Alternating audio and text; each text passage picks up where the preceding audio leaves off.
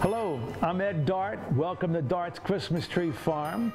Here in Southold, Long Island, we are Long Islanders' favorite destination for a family Christmas tree cutting outing.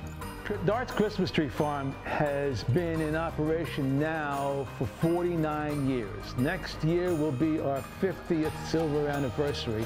I started this right out of college. However, it's been our family farm for 103 years. I am the grandson here on the property. This year has just been so upside down, and you know, this is something you can actually do. There's been so much stuff that we can't do, so getting a tree and doing it yourself, it's a little bit of freedom, you know, a yes in a world of no's.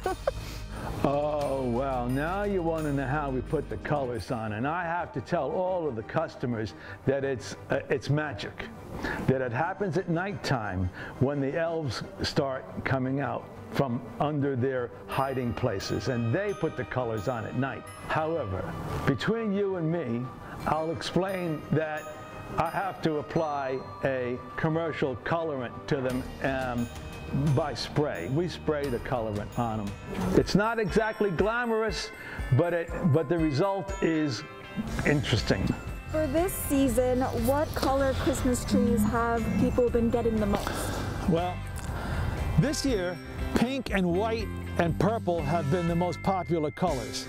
I was thinking that they might like those lighter colors. Not the purple's a light color, but I think the pink and the white are light colors because people are looking for an uplifting presence. Here comes the coloring. Oh, wow. See that? Color is really vibrant, super bright. Yep.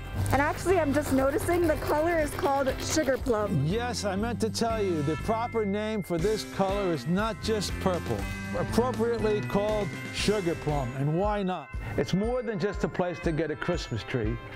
It's a place to spend an afternoon, to have some fun, and be part of the holiday season.